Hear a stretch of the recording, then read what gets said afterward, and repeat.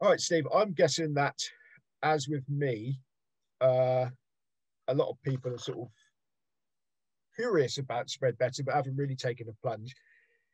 Can you sort of explain your thinking behind some of the markets? You've mentioned the SPs, and just give us a rough guide of distances, SPs, anything else you bet on. All right. I think when you come back to this, because I mentioned before, I wasn't that great a better at ordinary betting, but I did know a bit about horse racing. So start with something you know. Start with a sport you know. That's the first thing. So you have got some background in it and what you want to do. The ones I've chosen are very simple ones in one respect, that what you do, for example, for the SP betting, you have to say what the total SPs for a meeting are. So these are bets added together. These bets are added together. Okay, so if you have a 6-to-1 winner in the first race, 4-to-1 winner in the second race, etc., add them all together, you get an answer. That's a really good thing to be betted on, because where you've added all these things together, you reduce the variation. So, for example, you might be wrong on the first race. You've predicted it to be 4-to-1, it's actually 8-to-1. But then the next race, where you predicted it 5-to-1, an even money favourite goes off. So at the end of the day, you come together, it's easier to do. Spread betting on a single event is harder because you've got a much wider range of results to come from. You're much more at the risk of things going strangely wrong. One race, it could be run by a short head, it could be won by 30 lengths. By the way, you are limited in national hunt racing, certainly. 30 lengths is a maximum. So one firm, SpreadX, does a bet where you can bet up to 99 lengths if you think you've got you've got a horse that's going to win by a lot. So find something you know about to start with and have a look at the quotes and try and see just yourself, does that seem sensible to you? Does that seem a reasonable thing? And if it's not seeming reasonable, okay, let's look at it. You can go into the more refined bits. And yes, you can build up databases, you can do all sorts of things. But sometimes just looking at it, just going through it yourself, what's likely to win the race. A good, another one that they do, which is quite a nice one, is on how many favourites are going to win in a given day, on a given meeting, which you can do as a spread bet. That's quite an interesting one because you can look through the list of favourites quite easily and go, well, what's likely to be favourite, which is another, you have to check that. Is this a good favourite? Is it a bad favourite? What are the firms going to think? And you can put together quite sensible thoughts about that. Okay, so you've other things you bet on, cricket and football. Yeah, football, I can do that one for you. I do long-term spread bets, which are on how many points a team is going to get through the season. And I'll probably do sort of a couple in each of the English divisions, and it runs all season. There's a certain amount of thoughts in the betting field that long-term bets aren't a great plan because you're tying your money up, which you are. You're putting your money in. I did two this year. One which was selling Sheffield Wednesday points, and the other one was buying Luton points, both of which are doing quite nicely, thank you. But you can bet a bit more on those because I'm betting £50 a point. That's my size bet on those. But you can bet more on those because basically there's going to be less variation at the end of the season. They're not going to be hugely different from what the spread bettors say unless the team has a real disaster or goes absolutely brilliantly. For example, when Leicester won, you'd have made a fortune. Betting on doing a spread bet on that. So I think they were forecast about 40-odd points, 45 points for the season, and obviously they won it. You'd have made a huge amount.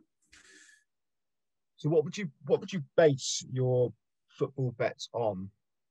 What I do with football bets, that one is a bit of a mathematical model. Now, some of my stuff is mathematically modeled in the sense that you can take a database and compress it down into effectively some laws.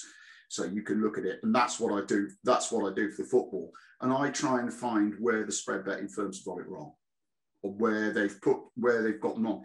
And that can happen because, again, as I said before about the markets, if people like to buy football spread bets because quite often they support the team. So, you know, I've got a friend who bought Villa points this season at 39.5. He's doing very nicely. You know, he's doing really well on that bet. It's probably, I think it's about 18 or 19 points ahead at the moment. So that's 18 or 19 times back his stake he's going to get. I mean, he can trade out now if he likes, which is another thing you can do. But no, that is, so my one is on model. But just do what. Oops, there we are. Just do what you feel works. Are you, for want of a better word, a bit of an anorak? Do you collect data and make a lot of spreadsheets? And is that an important tool on top of pro form? I mean, yes.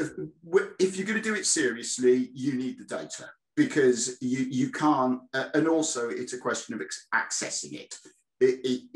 Pro form and all the other databases are really good, but it takes a long time, for example, to go through and look at all the winning distances at Leicester for the last 5 years on it.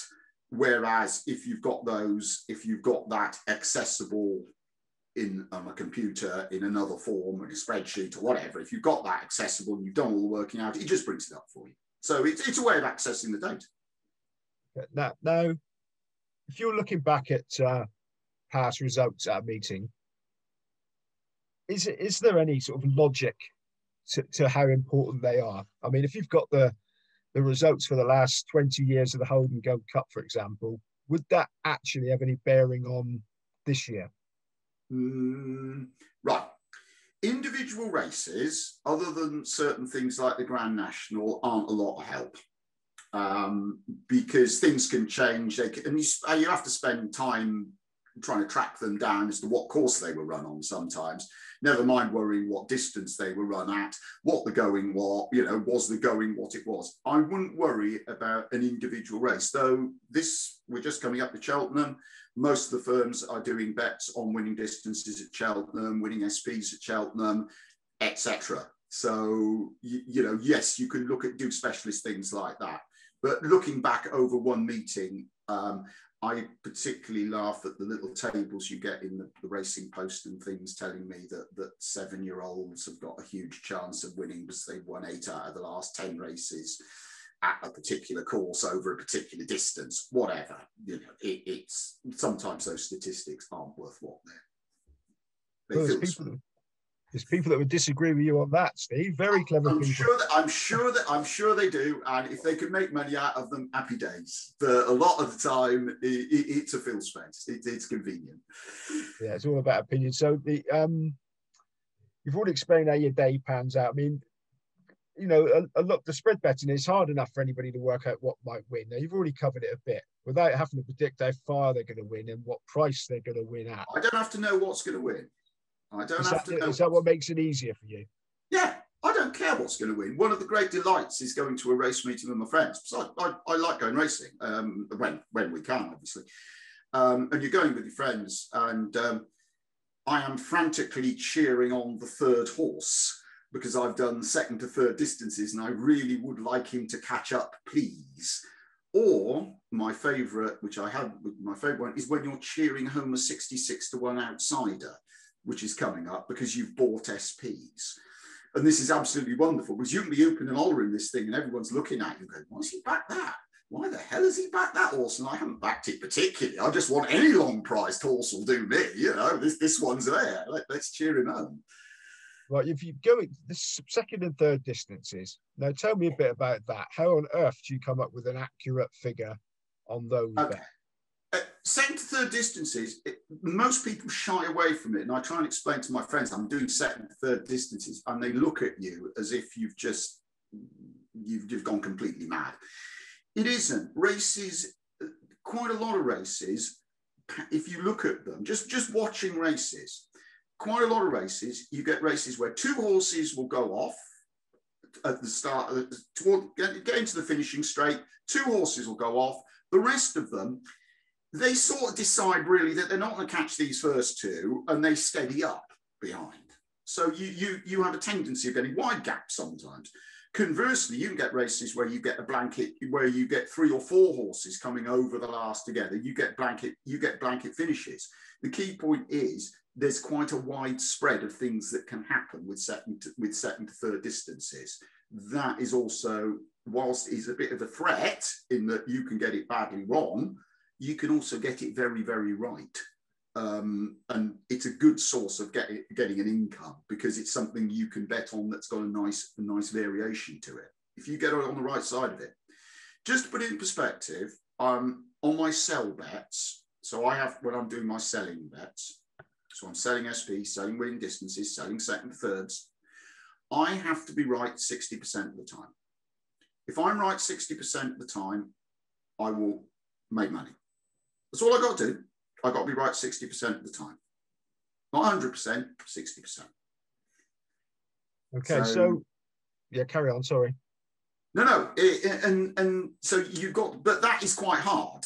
I'm sorry, you know, if you look at professional spread bettors or professional gamblers in America, they reckon if you can get 60% of your bets correct, backing the winner there, you're doing well.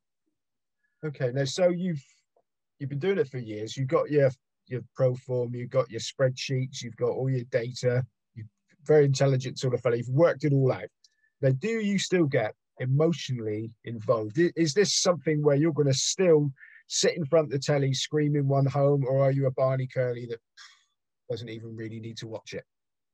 I don't cheer horses home on the television because I'm not there. One of the funniest sights at Cheltenham I've ever seen was in the offices before racing started, of a guy screaming a horse home on a virtual race course. At 20, yeah, he's 21, but he was shouting it home. No, I don't cheer them on at home. I will cheer them on the race course quite happily, but not at home. But yes, I do get involved sometimes. Generally, it's frustration when you think you've got it right and then one falls at the last or something goes wrong. You can really get it wrong. There are some spectacular, one of my ones which do go wrong is, for example, with low sun. I have a particular hatred of low sun because all of a sudden they take half the fences out of a race. That has a big effect on winning distances and on SPs, because different horses, you know, you've got more chance of an outsider winning if you haven't got so many fences. So yeah, a lot of frustration more than cheering wildly home. Okay, so if you've got all your facts and your figures, you've got all your bets, but in the scenario where you would never allowed to watch it, would you still do it to make money? Or if you couldn't watch it, would that take away the appeal? I could do it because it would be virtual. But it would be a bit disappointing because I like to see what's going on. I'm interested in racing. I've followed racing since I was a kid, from being taken to the point when you were about 8. And yes, we managed to bet when we were about 8 and 10. We could go up to the bookmakers at a point. Don't tell the Gambling Commission. And you started off then, and that's what you did. The views of the interviewee are not necessarily that of the publisher, I'll point out there. Absolutely.